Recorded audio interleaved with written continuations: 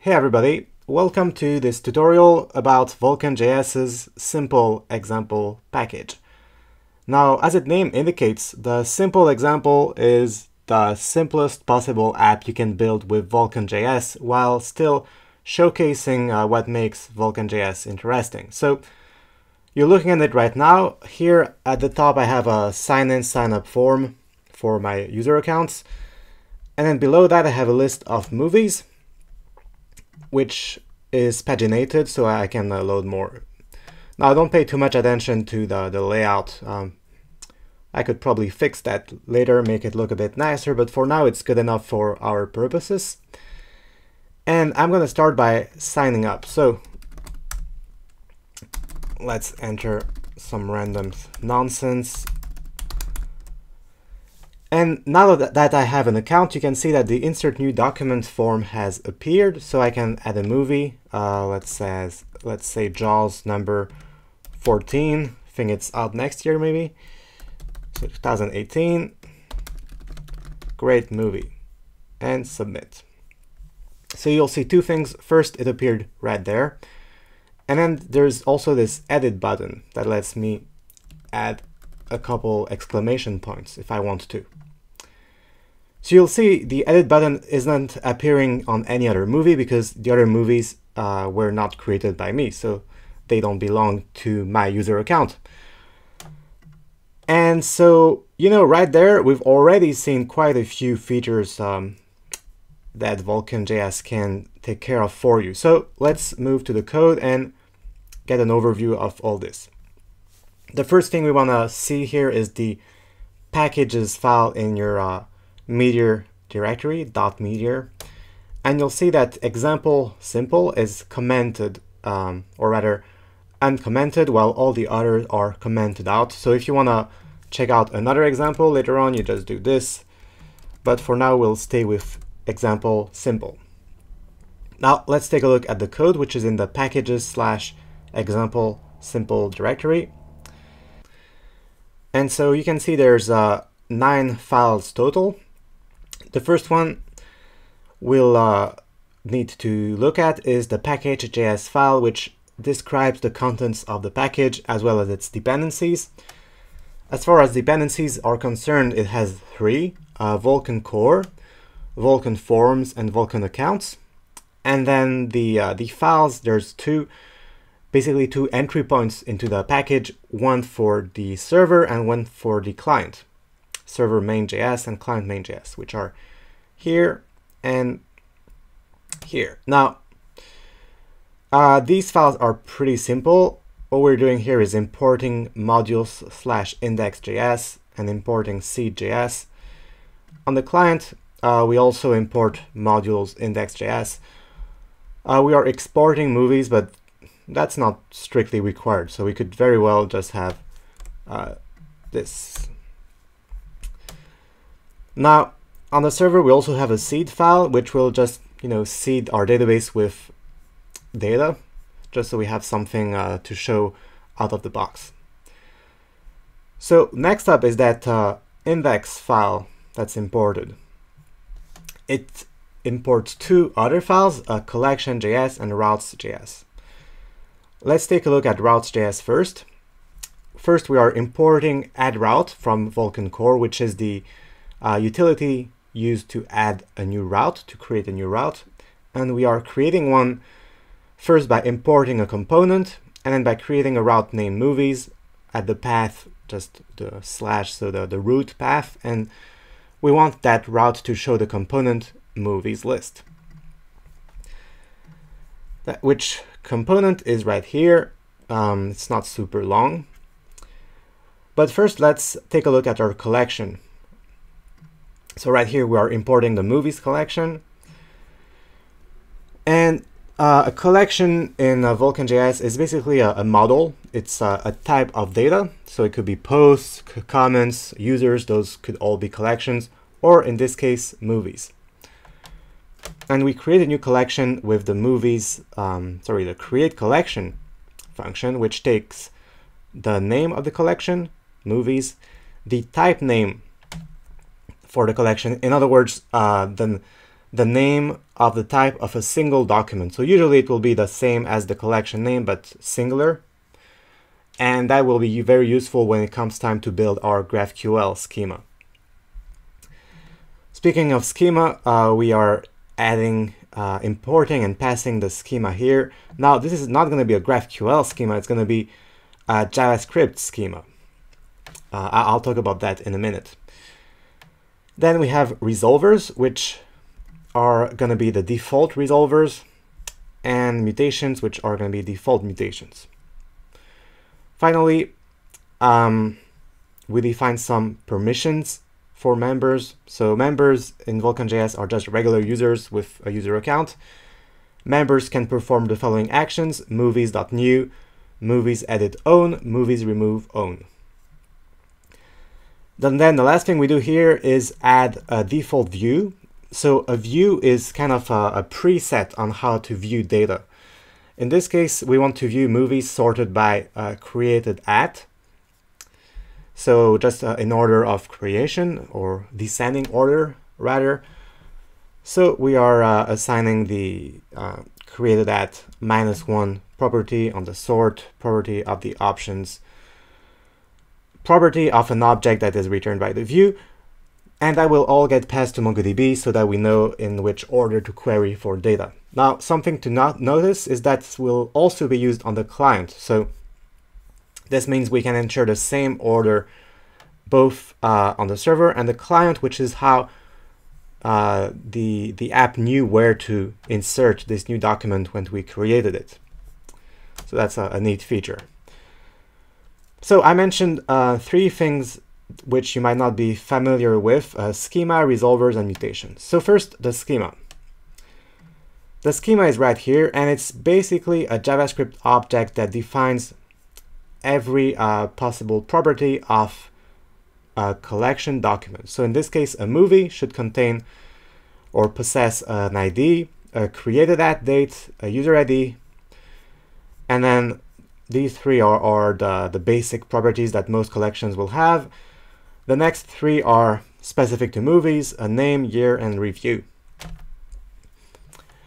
Where things get interesting is these 3 properties: viewable by, insertable by, and editable by.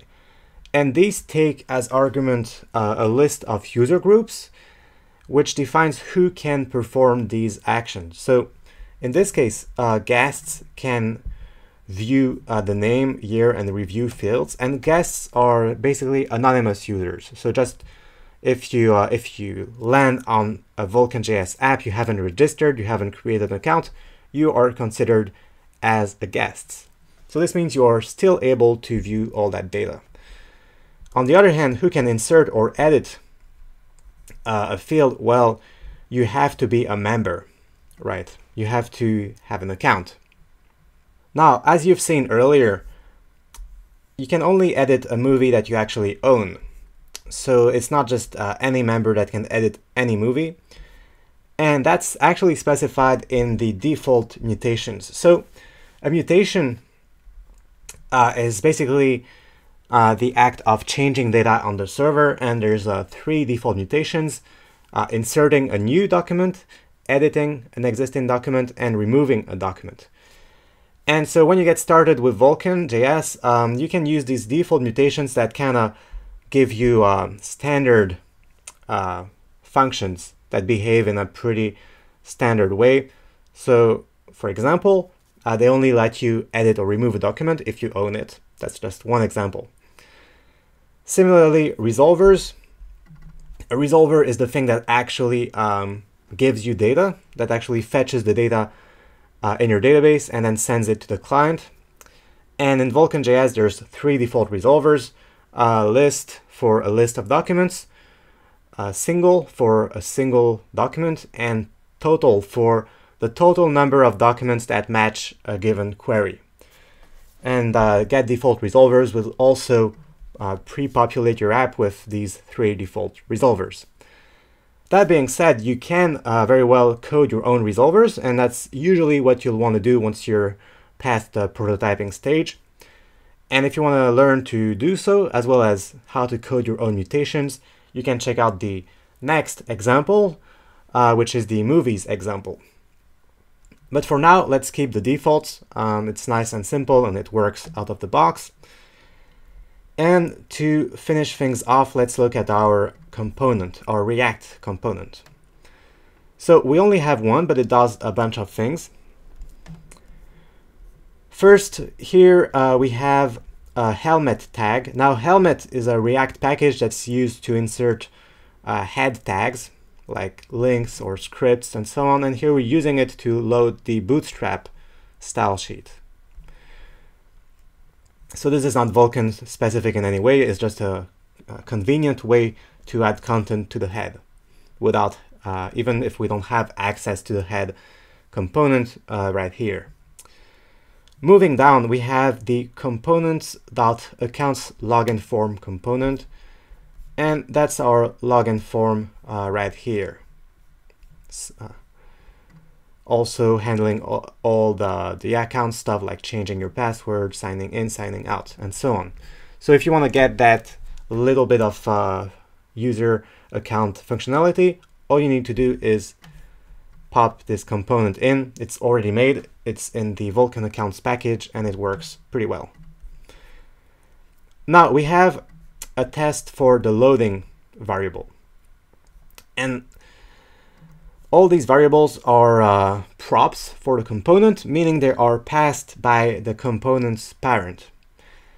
And in this case, to create that parent, we are wrapping the component with what's known as higher order components.